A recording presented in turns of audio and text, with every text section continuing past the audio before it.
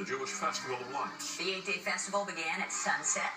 In Jewish households across the GTA, families are lighting the first candle on the menorah. Earlier today, kindergarten students from Associated Hebrew Schools visited a seniors' residence near Bathurst and Wilson to share in the celebrations together. I like when we light the menorah because you also get to help your mom light it. Chanukah is a very joyous ceremony, especially for children. It brings the families together as well.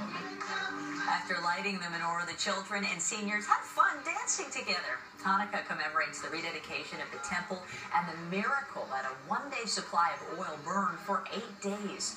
Hanukkah continues until nightfall on December 24th. So happy Hanukkah. Yes. And still to come, students